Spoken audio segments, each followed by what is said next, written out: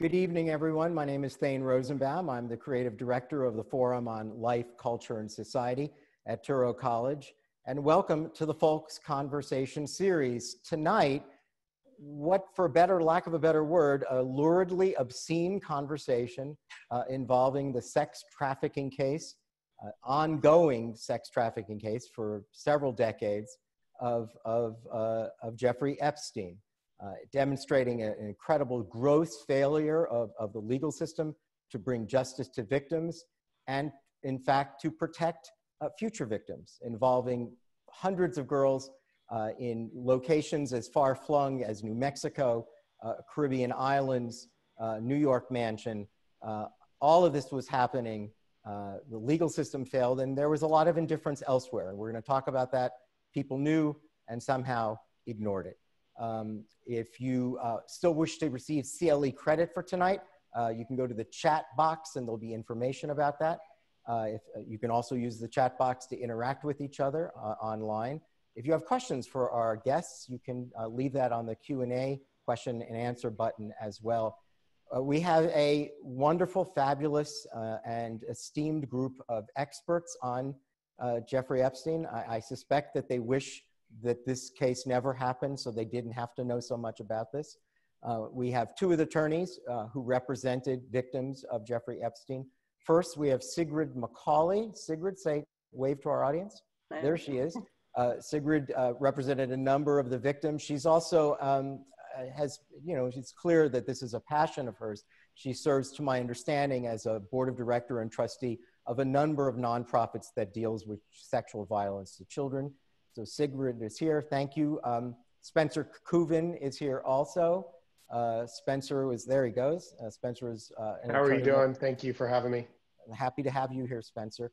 An attorney specializing in a number of areas of litigation, but this in particular, and also clearly a passion of Spencer.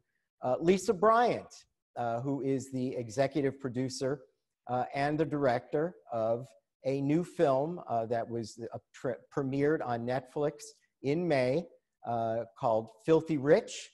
There it is.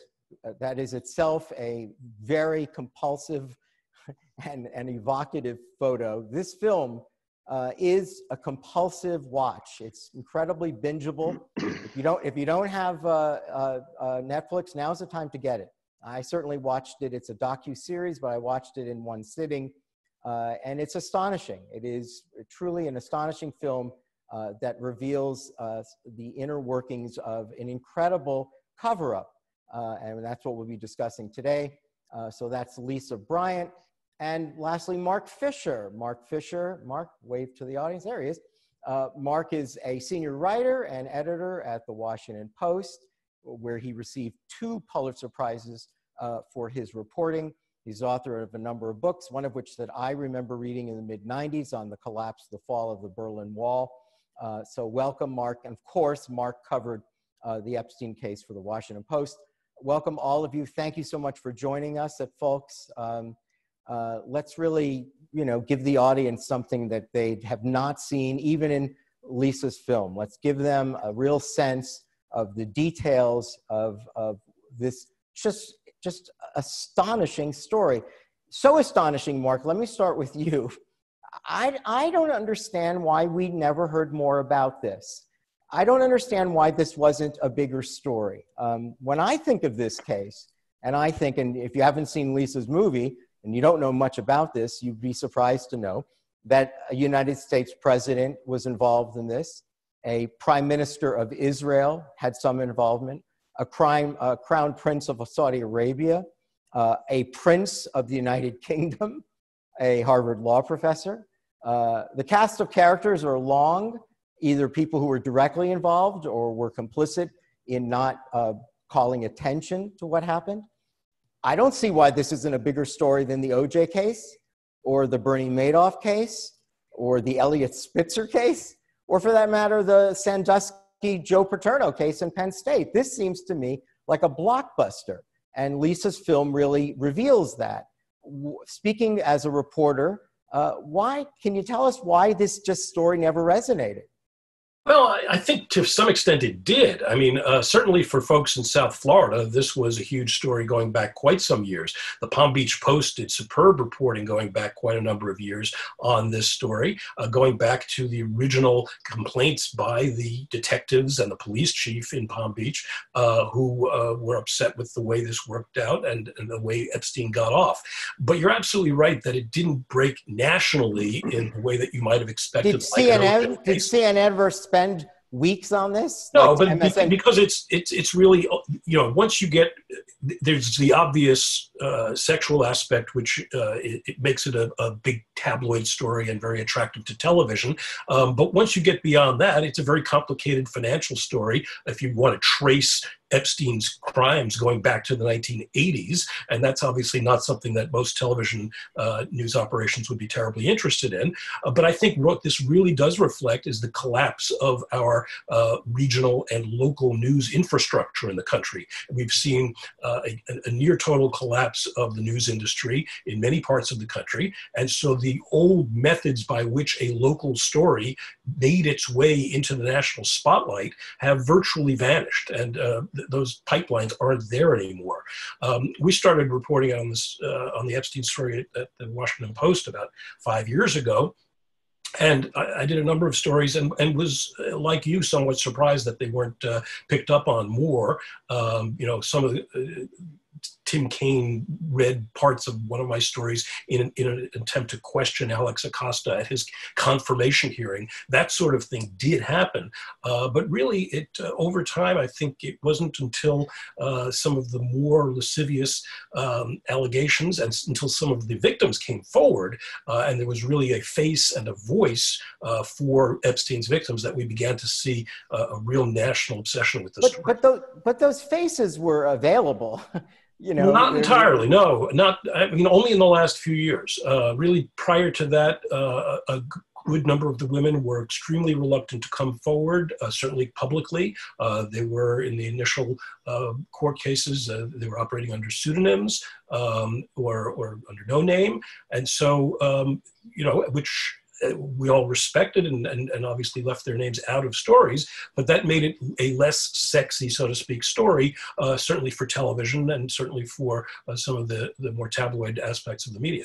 So Sigrid Thane, I can tell you that, I filed one of the first cases back in 2007 on behalf of the first victim to actually step forward to police and report this. She was 14 years old at the time. And we purposefully, obviously, kept her name as a pseudonym, as a Jane Doe. But we worked very closely with the Palm Beach Daily News, which is a small piece of the Palm Beach Post here in Palm Beach County.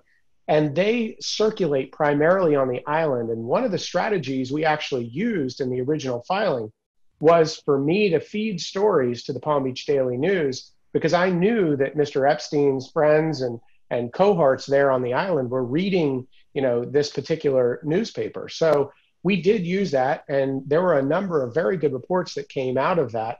But, like Mark identifies, we were shocked and really kind of surprised that no one really ever picked up on this story beyond really the Palm Beach community.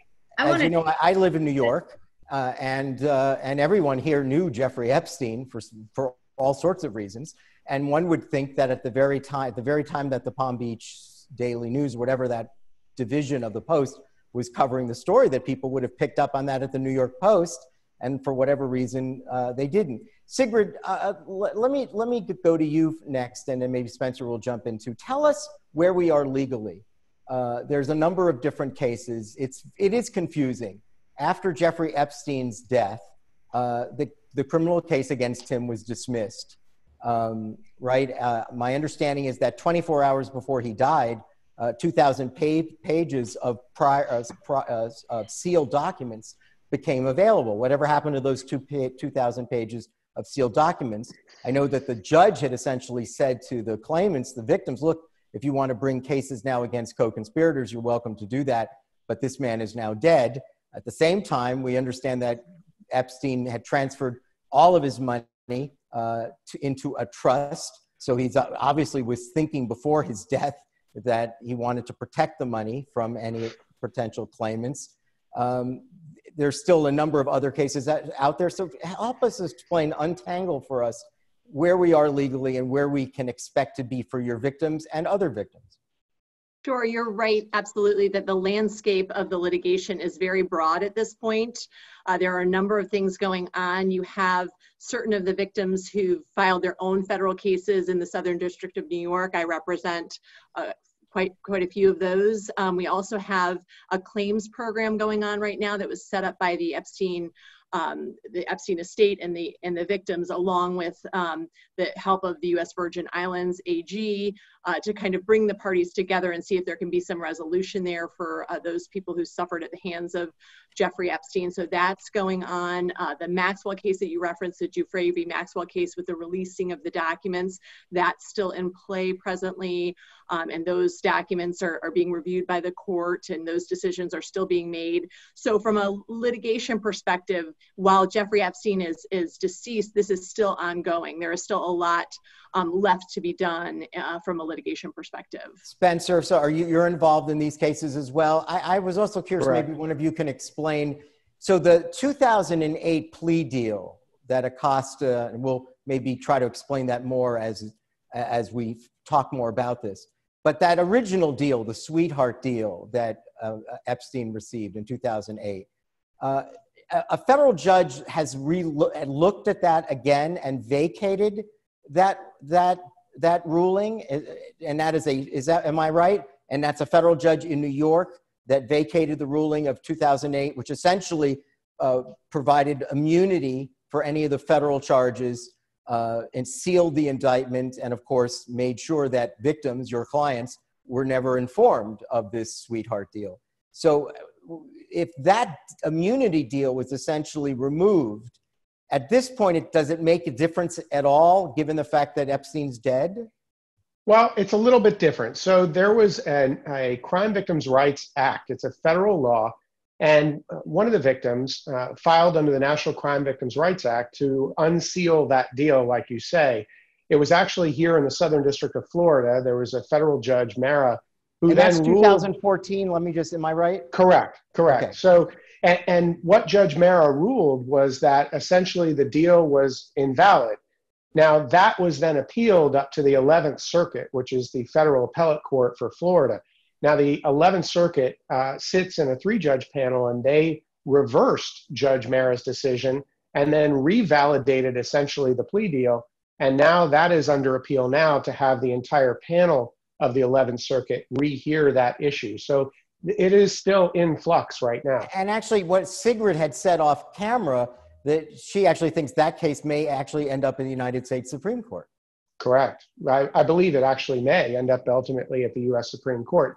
What's interesting, though, is that Ghislaine Maxwell, and I know Sigrid is litigating against her now, she was never specifically a part of that deal, surprisingly. While immunity was given under that deal to co-conspirators, she was not specifically named in that deal. So for the cases that are proceeding against her, even that earlier immunity deal, even if it was upheld, would not apply to her. It should not. It should not. Correct. So Spencer, so what about, so there were a number of cases that in fact were settled by Epstein, right? I mean, it's so tangled, right? You've had clients, Sigrid had clients, there were a number of other attorneys had clients. Epstein had settled some of those cases. Right. Are there new cases that are in fact even being brought at this time, or are they stopped from bringing it because Epstein is dead? No, and in fact, Sigrid mentioned this, but there is this claim fund that was established with the assistance of the Virgin Islands with the U.S. attorney down there and the trust he was trying to set up to shield over $500 million. And that claim fund is now open to all potential victims, including those victims that had previously settled their claims. And the reasoning behind that is because a lot of my clients back then were under extreme pressure. They were being followed in black vans. Their family members were being questioned by investigators of Epstein and pressured. They were being asked, illicit questions. Their boyfriends were being asked about sexual conduct and activities of these poor girls. And these are girls that are 15 and 16 at the time. But why should that matter? It's interesting, but why should that matter? Because they were pressured into what we believe at the time, and I know at the time, frankly, to resolve their cases for less than what we felt was a good value for those cases and what they should have done. And they should have taken these cases to trial. But, you know, when a young 17-year-old girl is sitting in your office crying hysterically about what's happening to her life around her, and she says, I want this case over, I don't care anymore, then, you know, unfortunately, they're being pressured. Go ahead. I'd like to add that when we were talking about why this wasn't widely known back in 2008, it's because Epstein did not want it known. It was intimidation tactics, the tactics from his high-powered attorneys, the high players that you mentioned early on. That's the reason that nobody really heard about it and didn't pick up on it, other than maybe the Palm Beach. He was trying to intimidate the newspapers in Palm Beach. He was intimidating the girls. These attorneys were tearing down their reputations, you know, intimidation, fear factors, so that they wouldn't come forward. And then it would have been a bigger deal. You have to remember there were, you know, at least 36 girls that went forward and with to the police department, you know, and through their questioning, they were listed in this indictment that the FBI basically, you know, tossed aside, and they came and gave him a slap on the wrist. So his intimidation, and Epstein did not put that story out. So those very same tactics were used by Epstein's lawyers against the prosecutors in Alex Acosta's U.S. Attorney's Office in Miami. So you see a pattern there where he's using aggressive tactics, investigating the prosecutors' personal lives, following them around, talking to their significant others and to other people in their lives. You know, there's really the very solid pattern of harassment and aggressive tactics. So Sigrid Spencer, are you I hope I make it clear to the audience. You're saying that given the work of the AG's office in the U.S. Virgin Islands, that essentially the putting of the Epstein funds in trust didn't work to insulate the corpus from future claims, not only from even future claims, but what Spencer said, even claims that had already been settled and resolved can be reopened. So essentially, all of your clients could have access to that corpus, including all the other cases that have been filed. Correct. Yeah, that's absolutely correct. And of course, that doesn't even include Maxwell, right? That's altogether yet another source of wealth. Lisa, so you just described what, you know, the nightmare of this, right? Everyone was threatened, right? You know, this was a real shakedown, like literally mafia style, if you really think about it. And not to interrupt, but Thane, I can tell you that even after the infamous deposition that I took of him that's been posted online and was in Lisa's documentary, you know, I had to defend against a personal Florida bar complaint that he filed against me. Right. So during the litigation, I had to defend myself and my reputation and my license because he was trying to intimidate me at the time.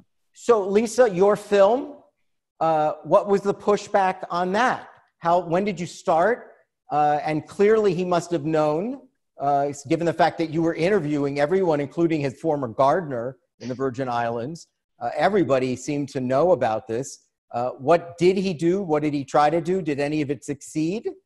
You know, he really didn't. I think by that point, I really feel, and everybody that we've talked to, I'm sure you all would agree, he really thought he was above the law. He had gotten away with it for so long. He really wasn't afraid. We started the project with Netflix and Radical Media, and Joe Berlinger and James Patterson, kind of all in collaboration.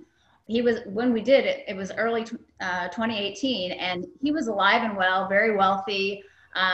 You know, we took great precautions to make sure that he didn't shut it down. We had a locked room that we worked in. Our edit suites were different than everybody else's. We had like a secret server, if you would, where we had our communication so that he couldn't hack in. We had cameras in the room, a safe. We took great precautions. Didn't see that, you know, real intimidation. I did knock on his door several times. We were tracking his flights, and when he was in Palm Beach, I would go buzz the buzzer. We actually did see him come and go and got some video of him leaving the apartment in Manhattan, you know, with a woman. I know he took my own license plate, but I never really did hear anything. Interestingly, the only thing that I would consider a threat happened after he was arrested. We're at the island. We knew there was going to be a raid. And when I was there, we took a boat ride around the island and thought, well, it looks really empty. It should look empty, right? He's behind bars. So as we pull up to the dock, we think we're going to at least go on the public beach. We're not going to go on that private island. We're not going to break the law.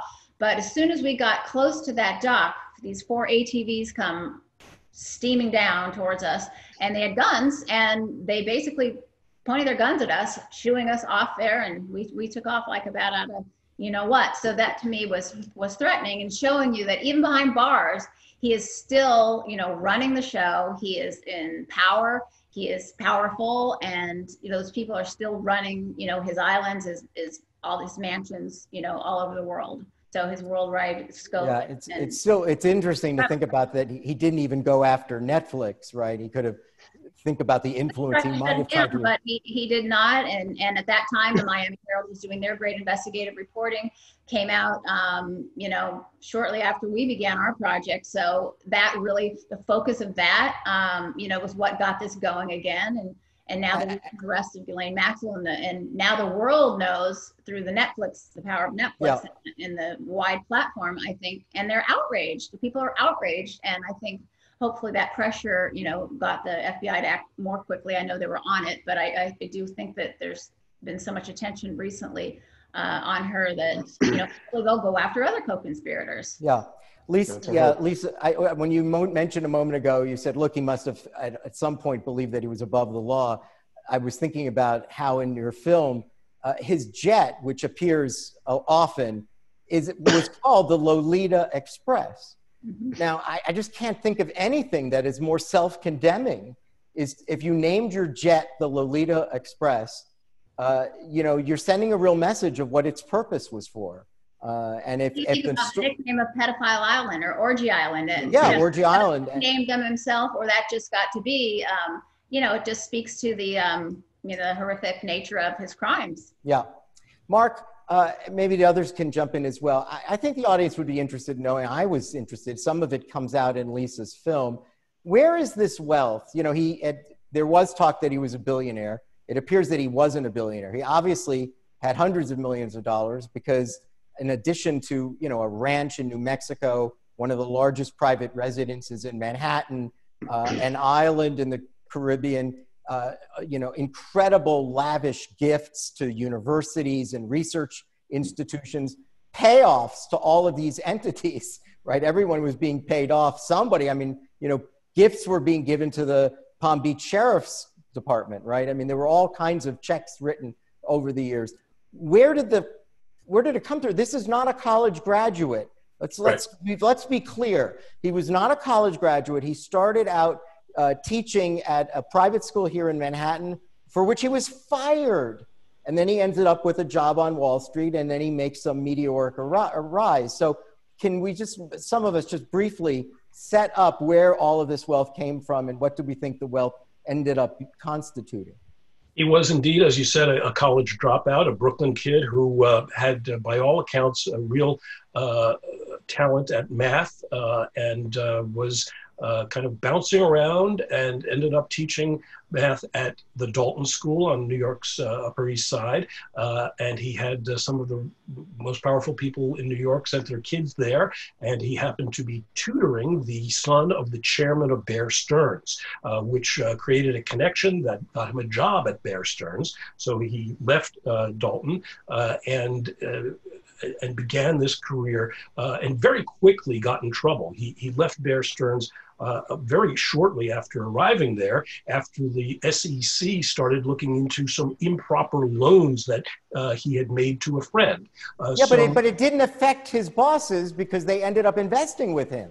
Absolutely. So he had a way with people. He had a way of getting across, as many abusers do. The ability to groom young girls was very similar to the way he brought celebrities, entertainers, lawyers, and academics into his circle, and created the perception that he was someone of great charisma, great wealth, someone who through whom they could learn a lot and be part of a high-powered crowd. So let me just stop you for a second, because you've raised something that I have not thought of or heard before, which is that some of his cultivating skills transcended him even writing any checks.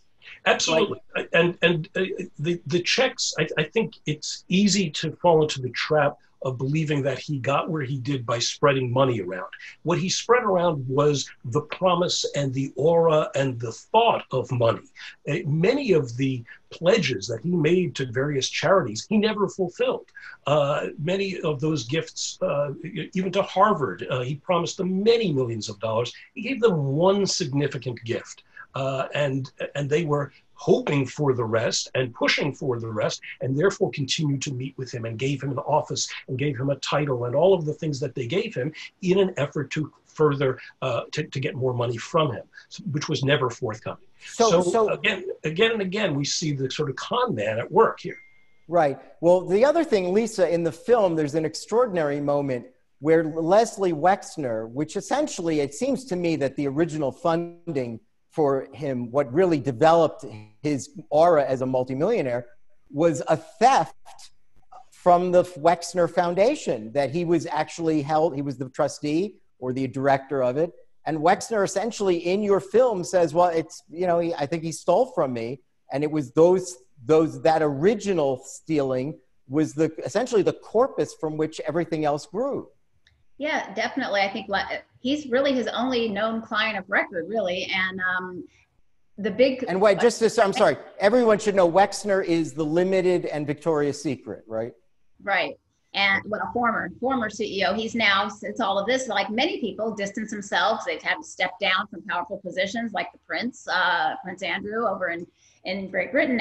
But yes, Wexner, it's a big mystery still. I think those mysteries could come out. We might learn some of them in the papers, who knows? But I think that nobody can understand how, you know, Wexner really was a true billionaire, multi-billionaire, who would, you know, be so enamored by this young and up-and-comer and be so, you know, enticed into giving him, he signed over power of attorney to him. I know, extraordinary. And then didn't even really check what he was doing with his money, because then we later learned, and Leslie Wexner admits, that he stole, you know, $50 million from him. And, you know, he's embarrassed by it. And I think there's more to that story that will come out probably, you know, in the coming months. And then in your film, there's the Ponzi scheme with Towers Financial Corp, right? Most people don't think about, they think of Madoff's Ponzi scheme, but actually Epstein, many years earlier, was, again, that's the point I was raising with Mark. There were things always happening to this guy, and they were never good, right? And they should have, in my mind, like, wait, there was a Ponzi scheme? Not only that, it seems that at some point he started a fund, the liquid funding, which was the early adopters of what we then became mortgage-backed securities and collateral debt obligations. Epstein was early to that dance that ended up, you know, tanking the United States economy in 2008. Epstein was early in those packaging of those financial instruments, toxic. Slithered away, and he slithered away free. And you know, and Stephen Hoffenberg, you know, says, you know, he took the fall for him. Whether that, you know, he admits he did, you know, do the crimes as well. But he said Epstein was basically his right-hand man, right alongside. But somehow, how did he, you know, convince him to take the fall? And as Hoffenberg says, and we know from Too Big to Fail, right? From, if you've seen the film or the book, you know that Bear Stearns no longer exists, right? This is an important point. That just to keep the story going, Bear Stearns didn't exist. This is the point that Mark said. Well, he started out at Bear Stearns, and the people that were his bosses at Bear Stearns still invested with him and ended up, partially through his investments with him, tanking the whole firm. And through those connections with Bear Stearns, the other connections he'd made in high-powered New York circles, he was able to stage really his first great escape, which really set the pattern for the rest of his life. And that was in that tower investment scam. This is a scam that ripped off hundreds of thousands of Americans, retirees, widows. This is the Ponzi scheme? This is a Ponzi scam that Steve Hoffenberg served 18 years in prison for. But if you go back and look at the original documents where the prosecutors laid out the case, it's clear that the architect of the scheme is Jeffrey Epstein. Jeffrey Epstein is mentioned again and again as the author of that scheme, and then suddenly he vanishes from the paperwork. All of the legal filings at a certain point shift from naming Jeffrey Epstein to mentioning an unnamed co-conspirator.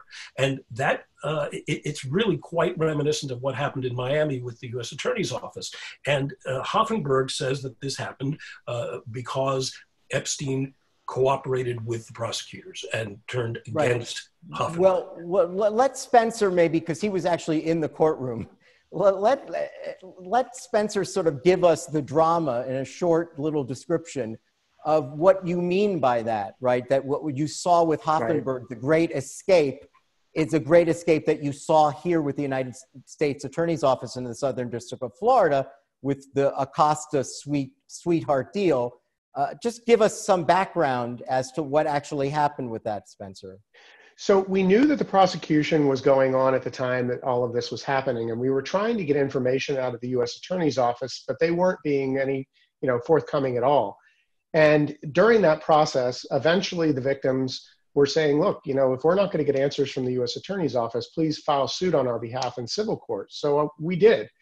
And at that point, we're ready to serve the complaint on Epstein, but how do you serve a man who's like the ether? He's all over the world. And I got a tip from somebody who I had been working with at the time in police enforcement that something was going to happen and to go down to the courthouse and find out what was going on. So with my process server, we rushed down to the courthouse. And as I enter the courthouse going through the metal detector, at the same exact time, Jeffrey Epstein and his attorneys are walking through the metal detector to go up to the courtroom. We get up there. We don't know anything about what's going to happen. But the courtroom, when we arrive, is packed. It's filled with attorneys, people with notepads taking notes, and one camera.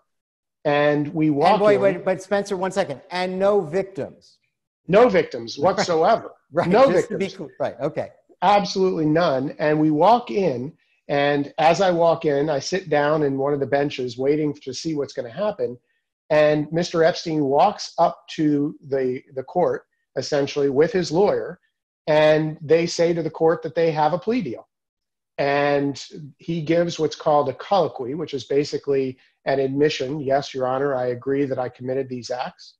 And then, oddly, at one point, counsel for Epstein says, may we approach the bench? And the judge says yes. They approach the bench, and the judge turns on a sound machine so that nobody can hear what's happening at that moment. So they're up at the bench, and it's Epstein, the state's attorney, and his lawyer talking to the judge. We don't know what they were saying during that moment. But he backs away, and at that point, the judge accepts the plea, he's handcuffed, and he's taken off. And remember, the key to this is to keep the audience to understand. This is the plea that was essentially an immunity from the federal charges. Correct. It resulted in a sealed indictment. And even more importantly, none of the victims were given any notice of this deal. And it was a deal in which he was serving time essentially at home. Correct. And we learned later, and by the way, this even went on for another year before we actually learned what was in that deal. We only learned later that the U.S. attorney not only gave him the sweetheart deal, but they agreed to keep it private so that even the victims and the victims' attorneys like myself couldn't learn what was in the deal. Right. I had to file a motion with the court just to get a copy of what the deal was. Right. And then when I won, they appealed it and tried to prevent us from getting it on behalf of the victims. It took us a year just to get it.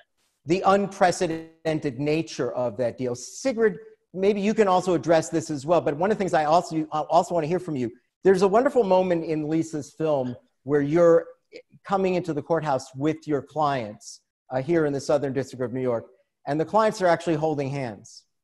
The girls are holding hands. It's just a wonderful scene. It's subtle, but you can't miss it.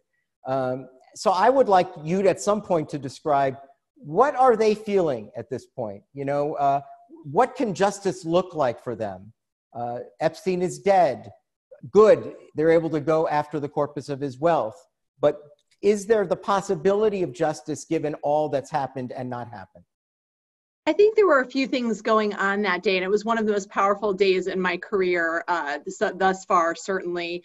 And that was that Judge Berman had invited these victims, which is unprecedented, to come into the courtroom in federal court in the Southern District of New York, hear the government talk about the fact that they were going to have to conclude that case since he had died in prison.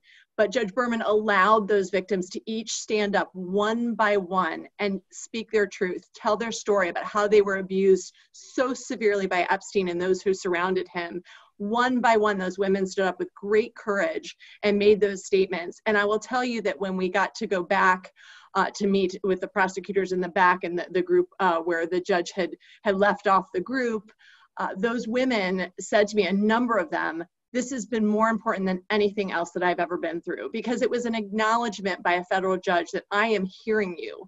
I believe you. Your voice matters. So for all of the other things that happened and the terribleness of them not getting to see him stand trial, that moment gave them so much liberty and peace. Right. And Sigrid, just to be clear so the audience understands, with no legal significance, right? Correct.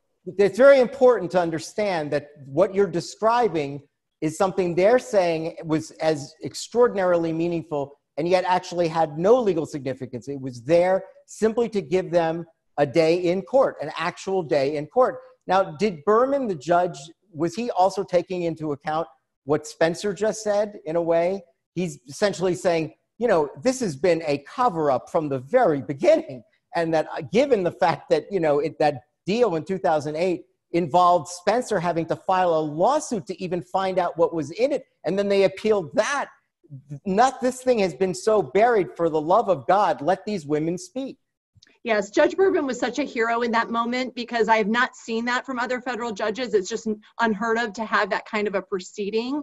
So for him to allow those women to come in and have that moment was just incredibly powerful. It was a proud moment for me as a lawyer, as a part of the judicial system, to see it working the right way in that moment. So yes, it was certainly something that had great significance to these women. And I was in the courtroom too, and I was chilled. I had tears. I had met a few of these women, Sarah, Virginia, some Michelle and Courtney, some of these women that are in the film I had just barely met or had been talking to, but to see them, what a moment as an outsider.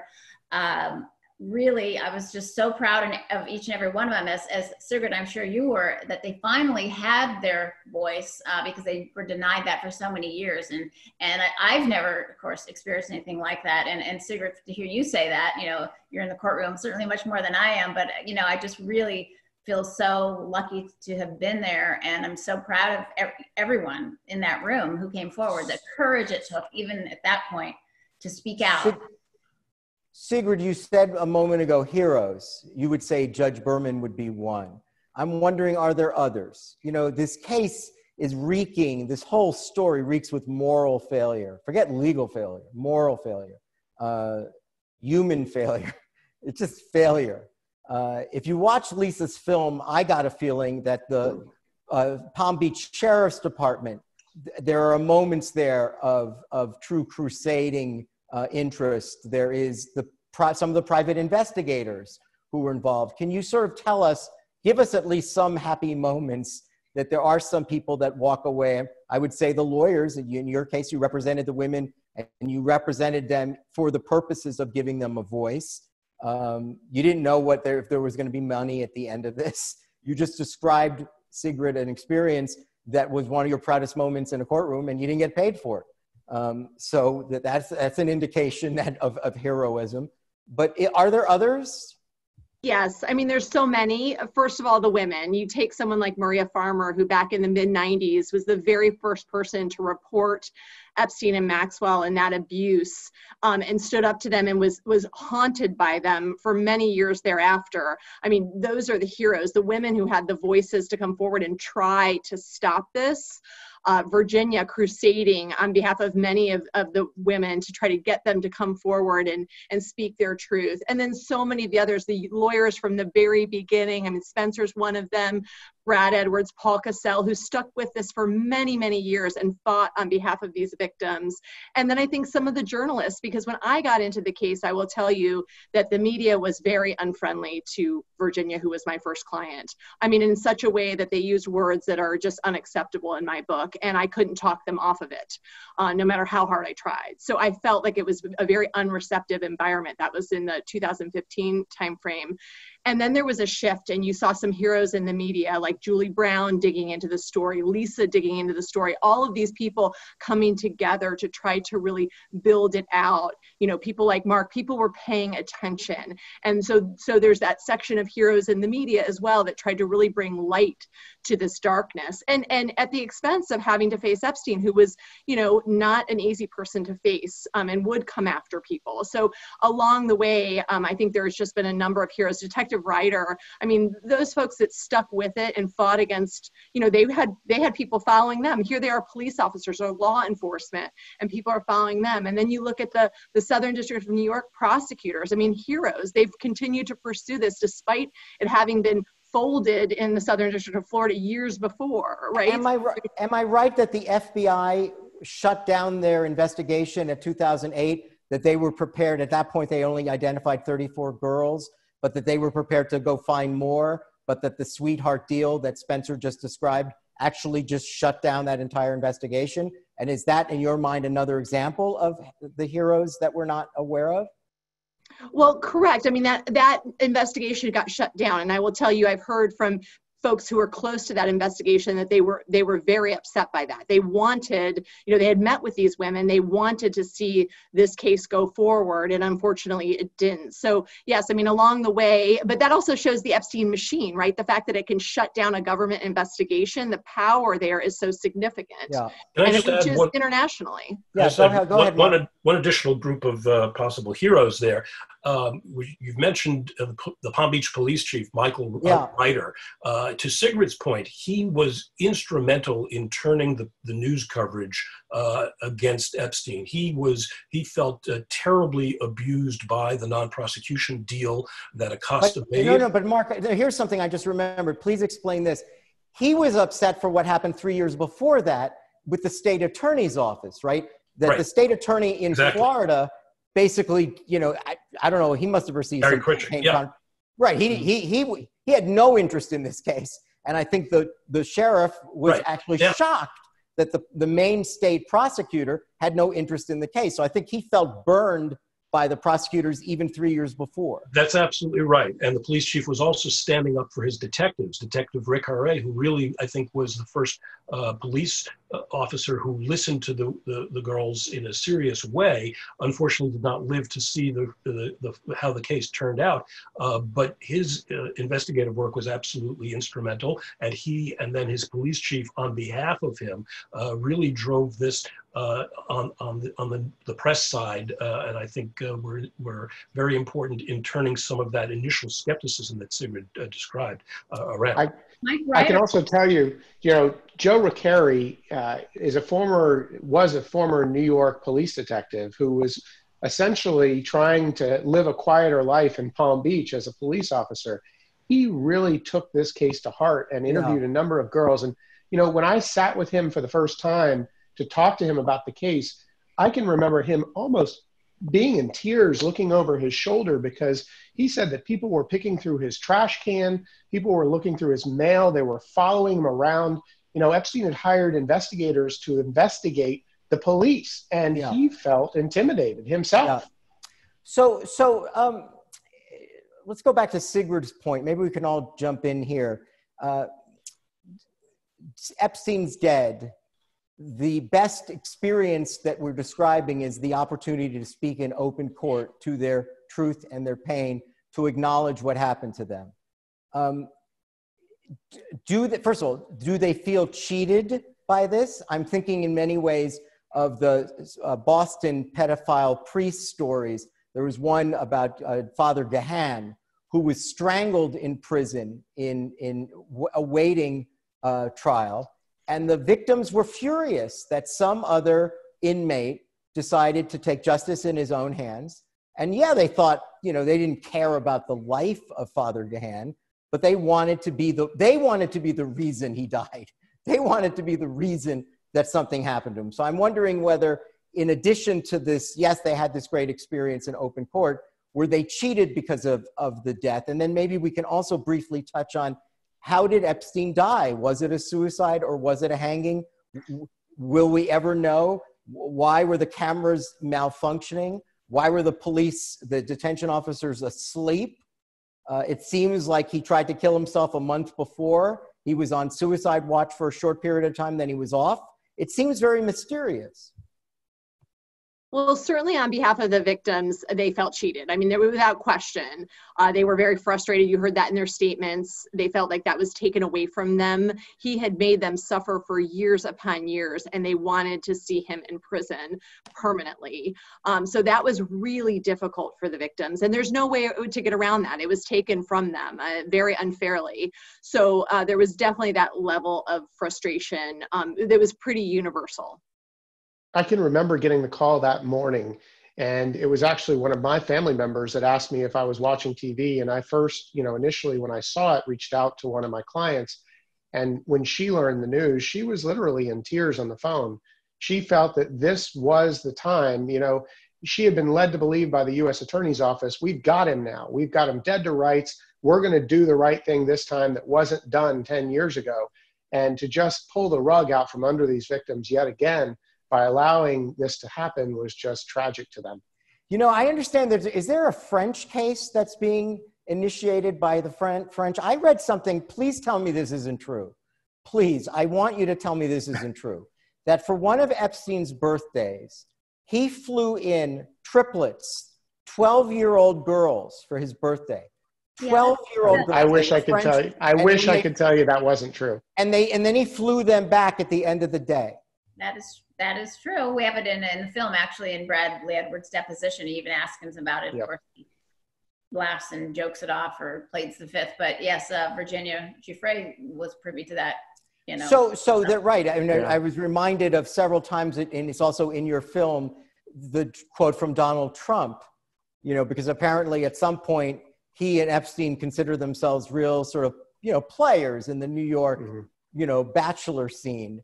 And there's a really wonderful quote from Donald Trump saying, yeah, he's really great with the women, but he really likes them young. That's he likes beautiful women as much as I do. Many of them are on the younger side. 2005. Younger. Yeah, and that quote came out even before the prosecution started here in Palm Beach. Right. Yeah. Can we talk a little about the Virginia Giuffre case? I don't know if that Sigrid that was your case, is your case? Correct. I know that's a case that has gotten a lot of attention. That's the one against Alan Dershowitz, among other. There's a separate matter of a defamation case. Again, there's so many entanglements. This is yet a separate one. Is that still yours? No, I'm not handling the case for Virginia against Alan Dershowitz, but I am involved in the case that is going on right now on behalf of Virginia against Ghislaine Maxwell, which is really the end of that case. That case settled, in what's happening now are the documents, the fight over the documents and the fight to unseal. Virginia wants that information to be unsealed, and so there's a battle that's been ongoing in the court over the unsealing of those documents. Lisa, the tapes, it's got like a Watergate feel. I know I can't tell me this isn't true, because I know this is true. And in addition to all the intimidation and all the threats and all the payoffs, Epstein decided to do something else. He wanted to film everyone who came into his house and engaged in illicit, illegal behavior. So in a safe in his mansion in New York, he has tapes of apparently everybody involved in something that isn't legal. Where are those tapes now? Will we ever know about those tapes more? Will they ever be made public? Will we at least know who the tapes are of? Those are all great questions. And, a number of the survivors in the series do talk about the cameras. Maria Farmer talks about them. Sarah Ransom talks about them on the island. Virginia, saw them all over the place. Haley Robson saw them. There's no doubt that in my mind anyway, that there are tapes, and there are probably multiple sets of tapes at this point. He's not stupid to have one set of tapes locked in his New York mansion safe. So who knows? The FBI could have that set of tapes. I'm not privy to that. Everybody, of course, probably who might be concerned that they might be on those tapes are probably very worried and don't want those tapes out there. Sigrid, perhaps maybe you could speak, or Spencer, a little bit more about what do we know about those tapes? I think everybody certainly thinks they exist and would love to know and see, some of the names of people that were involved, because it definitely means they, had some sort of interaction, whether it be sexual or not, with Jeffrey Epstein. Right, because it's important to keep in mind that I think all of you agree that whether you had sex with any of his girls that he brought in on the Lolita Express, the fact is, if you showed up at any of those parties and you knew what was going on at those parties, you are complicit, at least in a moral sense. Now, law students know that there's no duty to rescue in the United States. So, I wrote about this years ago in connection with the Penn State case for the Daily Beast, because a number of people said, well, what about Joe Paterno? It's, well, he wasn't involved. He wasn't in the shower. And so therefore it's not clear what his obligation is other than a moral one. But I think everyone here agrees that if you showed up at the parties or if you were on a plane, you are complicit in some way. Well, Alan Dershowitz doesn't agree with that, does he? No, he doesn't. He doesn't.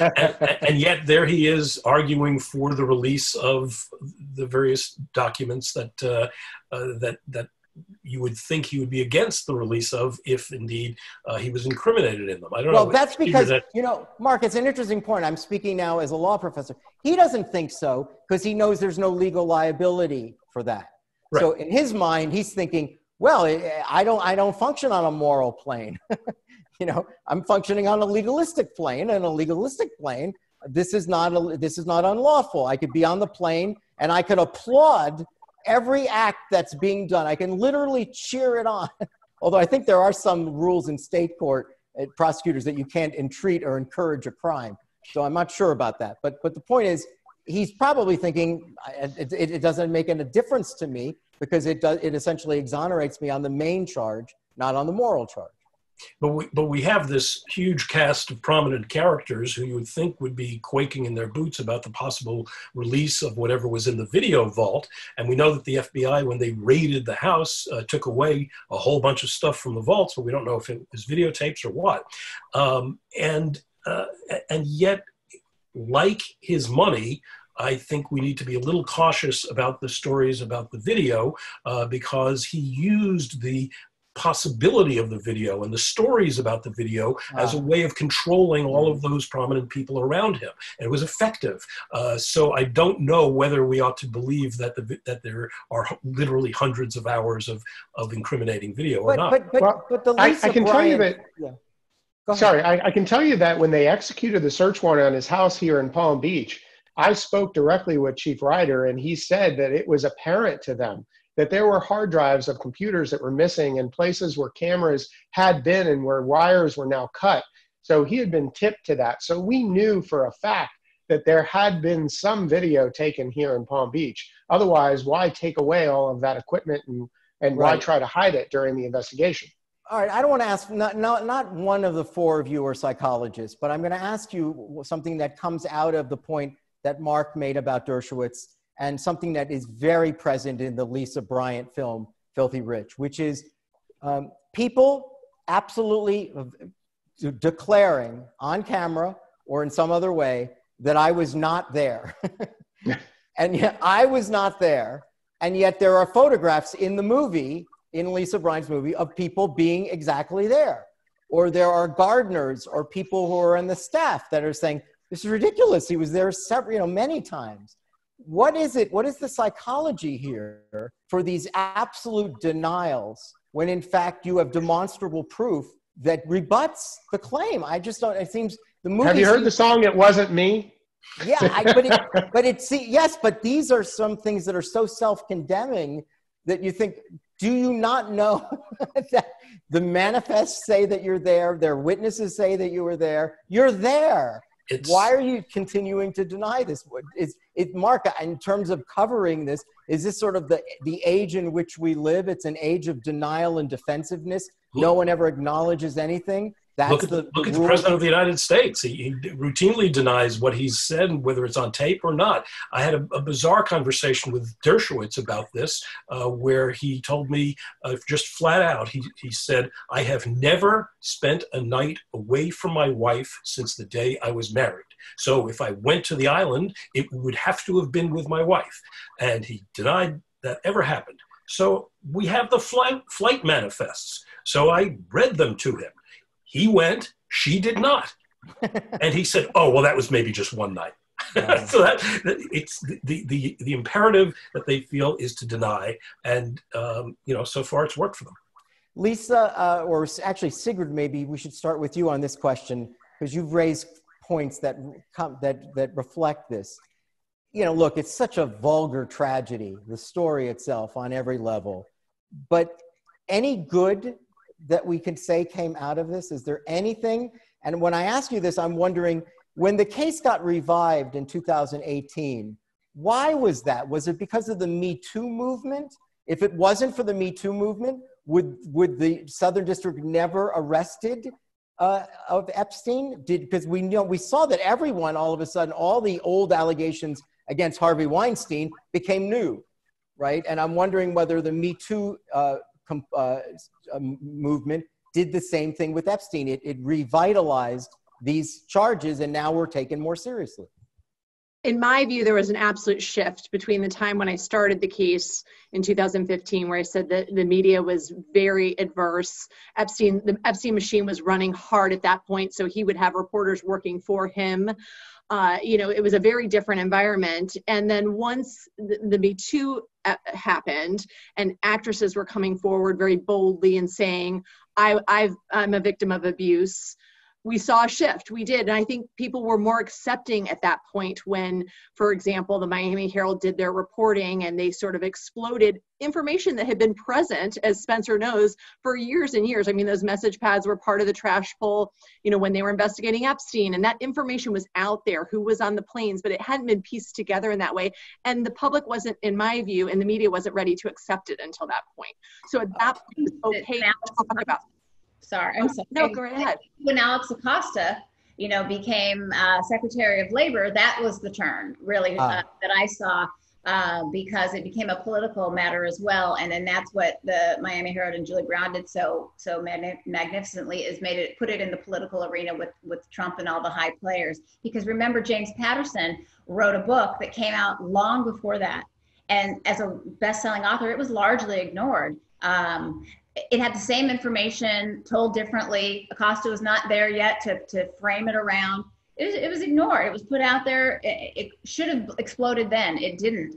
And I think by framing it in the political sense that that Miami Herald did, and then as we were, kind of working sort of at the same time, we didn't come out too much later. But I think that really was the turn, and everybody grasping onto it, and then the outrage that came from that. By the way, while talking about odd connections, I don't want anyone to forget when Epstein was at the Dalton School. Remember who the headmaster was? Believe it or not, it was Donald Barr. U.S. Attorney Barr's father was the headmaster at the school where Epstein taught.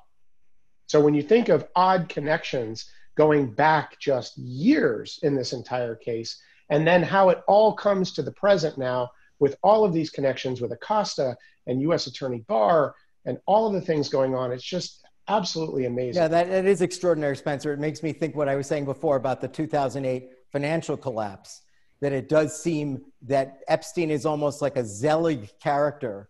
He had a Ponzi scheme experience. He was involved in the 2008 financial collapse. The very firm he got his break at after the Dalton School, Bear Stearns, is the main bank that collapsed, in part because the heads of the bank still invested with Epstein even after they let him go.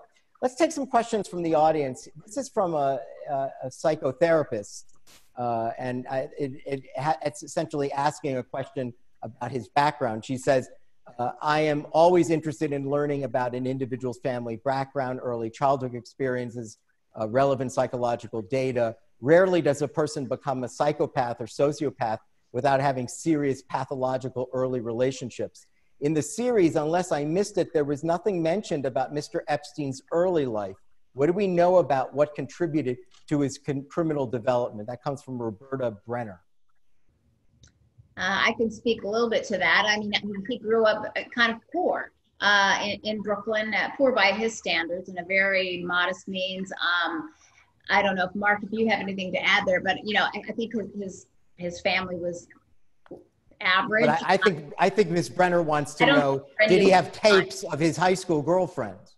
Not to our knowledge. I think that what we discovered is it started, you know, right around the Dalton School. There we did have reports that there were some inappropriate relations with students at the Dalton School, and I think that's where it happened. It really came out. He was dating, you know, normal high school girls. He graduated 2 years early, actually, at the age of 16. So he was dating girls in high school, and we didn't hear of any, you know, wrongdoing at that point. But not long after is when I think the first, you know, rumblings of that came about. All right, I have this question that I really like. This is from a woman named Hillary Nappy. And she asks, and she said, this is for Spencer and Sigrid. Dealing with multiple clients of repeated sexual abuse can be morally draining on your soul. How do you find balance? Definitely a fair question. Yeah, that's a good question. I would say one of the things that has shocked me about being involved in this matter ongoing is really learning the resilience of the human spirit. I mean, it's been amazing to watch these women and to be able to go through the horrific abuse they went through and to still come out and be able to speak about it and try to turn their lives around has been just a wonderful thing to witness. So while there were many dark years, I don't want to lie about that, and many hard years, where we are now is really very motivating for me to see how they've been able to come through this journey, and that's certainly helped me along. Spencer, mentally you're still okay, right, Spencer? Yeah, and mentally I'm okay, thankfully, yes. But you know, one of the things that I think helped me along this entire process is knowing that I was out there fighting for them. So being able to confront Mr. Epstein face to face in a deposition, or being able to really fight against his lawyers and advocating for these girls, you know, it gives you a sense of purpose, and you know that you're on the right side. Even as the arrows and the barbs are coming at you, you still know that you're fighting for justice and fighting for something that's good for these young girls. What, before we say goodnight to our guests, this is one last question. Mark Singh, can the panelists talk about what knowledge, I guess, information that's relevant for this whole story they hope to come to light in light of the impending Maxwell case? In other words, the Maxwell case, the documents, the case itself, if it proceeds in any way, is it going to be a smoking gun, that something that even will surprise everyone on this panel, which, given the fact that I've asked you some questions and I said, please tell me it's not so, and you said, Thane, it's so. Is there anything that we think Maxwell knows? I mean, she was always sort of a sinister character, you know, sort of very much a Lady Macbeth character in this plot. Is there something that she knows that no one else knows? Every time I think the last chapter is written in this book, there's another epilogue. It's just amazing how things continue to come. I think we're going to be continuing to learn information about this story for years to come. I don't think this is the end. And I think she has every incentive to, at this point, come forward with at least some of what she knows. And she really knows more than anyone else who's alive. I mean, she was the recruiter, the trainer, the groomer, she's the paymaster, the organizer. And by all accounts, she knows it all. Some of that, I imagine Sigrid is going to be in some of these documents, but some of it is all in her head, and whether she comes forward with all that is obviously what the prosecutors and the FBI are working on right now, and you know, otherwise they wouldn't have gone to all this effort. Hey, Lisa, if there was a Filthy Rich 2, could you make it on about Maxwell? Is there enough there? Because I mean, her story being the daughter of, you know, I just remember how the circumstances of her father's death on the Thames River, many years ago. And, you know, yes, we touched upon it, her, you know, story, and the women talk about the different ones, because 5 out of the 9 people we talked to did have either were recruited or had direct interaction with her. Certainly there's plenty more, and we'll see what happens, but you know, things are happening at such a quick pace. You know, documentaries generally are planned well in advance, so we're kind of letting things play out a little bit before we decide you know, what's going to happen. But certainly she is a case study right there in herself, because I think, as Sigrid knows, and I'm sure Spencer as well, and Mark, you know, that some of the women feel more betrayed almost by her than by Epstein in a way. She should have been a protector, a mother figure, and she yet brought them in knowing they were going to be sexually abused. And great point. Where's the sisterhood there? Mm-hmm. All right, before we say goodnight to our guests, let's just give you some information on upcoming events. Shervin, are you ready for us? Just quickly, there's a few more events coming up. In fact, something very soon. I think Sunday matinee. There we go. Is that up? There it is. Yeah. Another Conversations on Essential Cinema. We're going to be talking about Dr. Zhivago. For those of you who've already signed up for this, you should be watching it between now and August 2nd. It's Sunday at 2 p.m. Matinee, and that face, it belongs to Margarita Laviva, a young actress. She starred in HBO's Deuce, and she's now on a Netflix series that she stars in. And she was a young girl who left the Soviet Union and is now in the United States. And it'd be interesting to hear this actress's view of Dr. Zhivago. And then what's next, Shervin? Well, there are probably going to be others, but yes, there August 26th at 26th. Yes, that's Sharon Stone. She'll be here talking about Casablanca. And so that would be enormously interesting. If there's going to be one actress who should talk about Casablanca, I think it should be Sharon Stone. And I should tell you, when I spoke to her, that's the film she wanted to talk about. So, so that's August 26th. There'll probably be other programs in between, and then of course, we have a deadline until July 31st, an extension for the Folks International Short Film Competition. It's one of our favorite things that we do every year. Films about social justice, 20 minutes or less, on any genre, documentaries, comedies, animation. We have a red carpet. I don't know if we'll have a red carpet next year. If we do, it'll be sanitized for sure.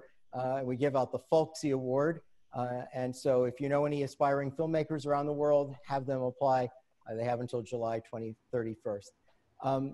Lisa, Mark, Spencer, Sigrid, thank you so much for joining us for this Folks Conversation. Thank you so much for your crusading natures in each way. Each one of you have very easily demonstrated over the last hour, you know, an interest in the truth, an interest in justice. You all taken on jobs that are in the business of truth-telling, truth-seeking. And it really is to have all 4 of you here. Again, it's not a victory, but you know, you stuck with this story forever. And as Spencer said, I think, and Lisa's thinking, you know, the story is yet not even finished. It will continue. And I really do hope for the victims that all 4 of you remain active and that you remain in their lives and continue to tell the truth. And thank you for giving us a story that frankly we would not have known about if not for the 4 of you. Thank you, Mark. Thank you, Lisa. Thank you, Spencer. Thank you, Sigrid. If you're not yet a member of Folks, on our email list, folks.org, sign up, and then you'll get all upcoming events. And you know, we've been free all summer in light of the pandemic. If you want to donate to a good cause, we're a good one. All right, thank you, everyone. Good night from Folks. Thank you. Thank you.